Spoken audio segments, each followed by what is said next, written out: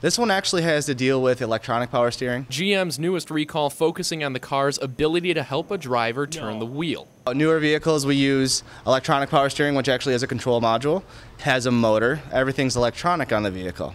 But electronics can short out or overload. Local dealers are asking drivers to pay attention to how their car handles on the road. The steering effort actually gets hard in spots. Pay attention to what the vehicle is doing. If it's doing anything abnormal, you always want to bring it in if your vehicle is doing anything abnormal. Just like the previous recalls, the first step is to see if your vehicle is on the recall list. The next step, call the dealer. Say you have an open recall on it. We're going to take it, we're going to take the VIN number, and we're going to make sure we have parts available for that. And then we're going to go on and either service your vehicle or schedule an appointment to come in to have your vehicle performed maintenance on. For a full list of vehicles in this recall, head to our website, mynbcnews.com. In Birch Run, Ahmed Badji, NBC 25 News.